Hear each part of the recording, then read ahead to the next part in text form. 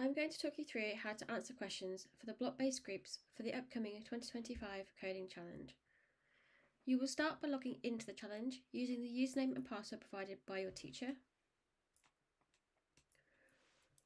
You will then be prompted to check your account details. Please make sure these details are correct, as this is what will appear on your certificate. Please only edit this data if your teacher has asked you to do so. Next, you will either see a list of challenges, as you can see here, or just the one challenge that your teacher has assigned for you to take. For this example, I'm going to choose the novices group. Please make sure to choose your challenge carefully and correctly. Once selected, this cannot be changed.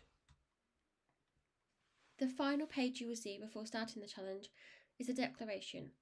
Please read through this and tick the box before proceeding. By ticking the box, you're agreeing to abide fully and honourably by the challenge rules and not to cheat in any regard.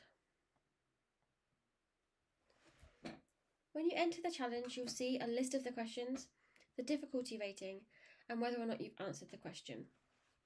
For all A questions, they're awarded 4 marks, and the 2 B questions are awarded 8 marks. So if you click on the first question, you will see your time remaining in the top right-hand corner. You can hide this sidebar to provide you with extra room to add the blocks for the task. So I'm just going to walk through how to answer the purple star question for the novices challenge. This one uses our turtle blockly grader. So you will see the turtle starts in the middle here. In this question, we need to write a program that draws a purple star. It says your turtle will need to draw a triangle that has size 100. So we're going to go to the turtle tab and we're going to draw a triangle with size 100. Now, before I run my code to check that it is completely correct, I'm going to click on next step, which will just draw the blocks that are there. The next thing I'm going to do is I'm going to turn right. So I'm going to turn this turtle upside down and draw another triangle. So I'm going to turn it 180 degrees and I'm going to draw another triangle there. Again, I'm just going to step through this before I run it, and when I click on run, it will tell me my answer is correct and your answer has been saved. So I've correctly answered that question.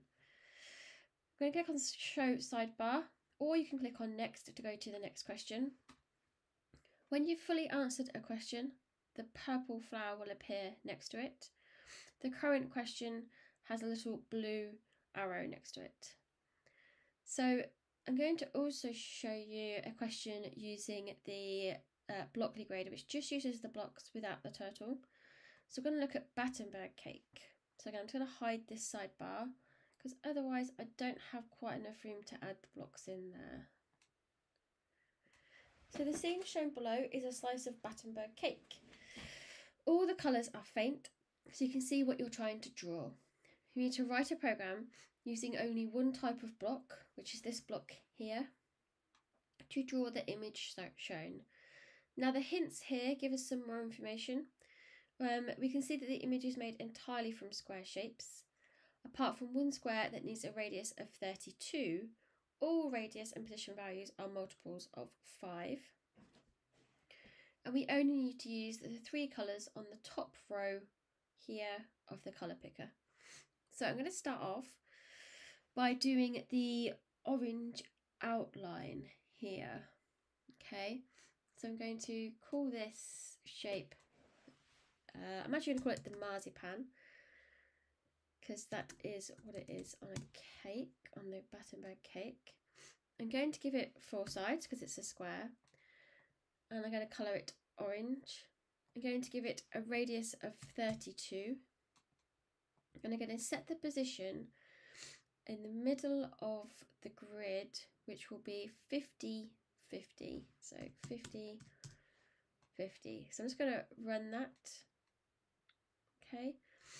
And I've got my orange outline. So notice it says that this is not completely correct yet. That's perfectly fine. So I can carry on. And now I'm going to add a yellow inner square. And again, give it 4 sides. yellow colour.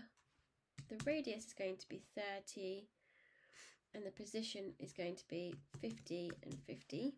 So I'm going to do that inner yellow square now. So I'm going to run that. Perfect. And now I'm going to add the 2 red squares.